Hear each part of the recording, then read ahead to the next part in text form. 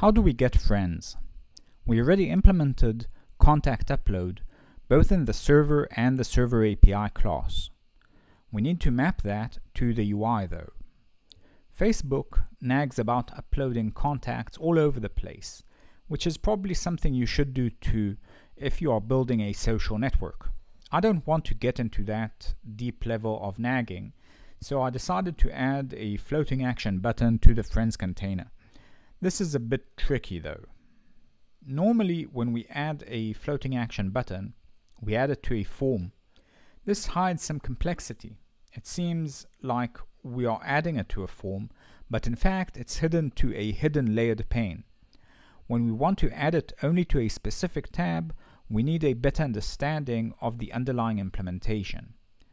The floating action button wraps the given container in a layered layout and it places itself on top. It then returns a new container which you should use instead of the original container.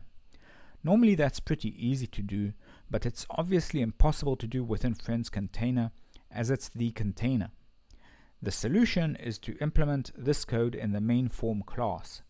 Here we created a tab for the contact upload. We find the fab and grab the return value instead of the Friends container instance. Pressing the fab will invoke the upload contacts method. Notice we add the returned friends container that we wrapped with the fab. Now that we have that, we can implement the upload contacts method. We need to fetch contacts from the system. It makes sense to do this on a separate thread as this is a heavy task.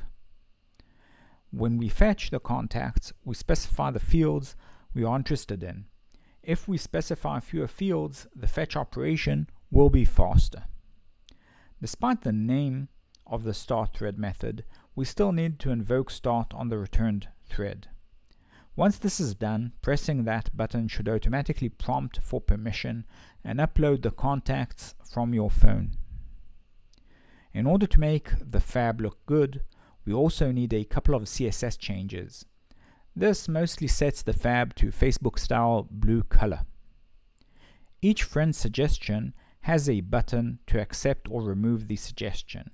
Each friend request has similar button pairs.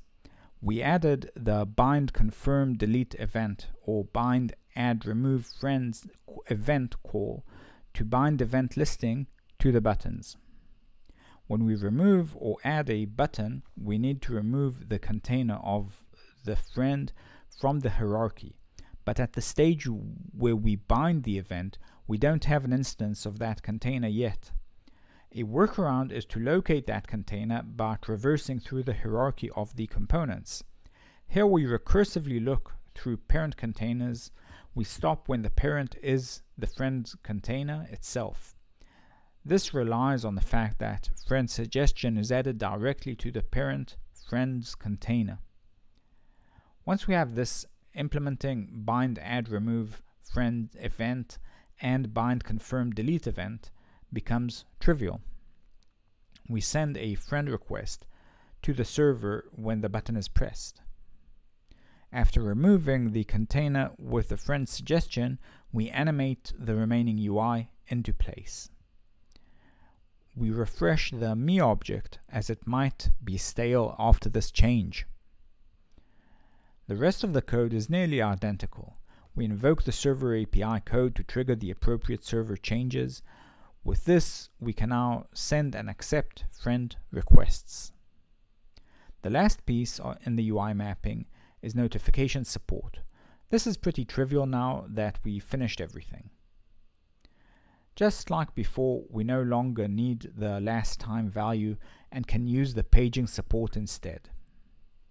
We iterate over the notification objects and create entry components for each one. New notifications will arrive via push when we implement the push support later on.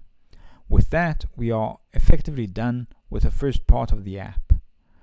We have a fully working client-server mockup. There are still a lot of missing pieces, but this just became a process of filling in the gaps.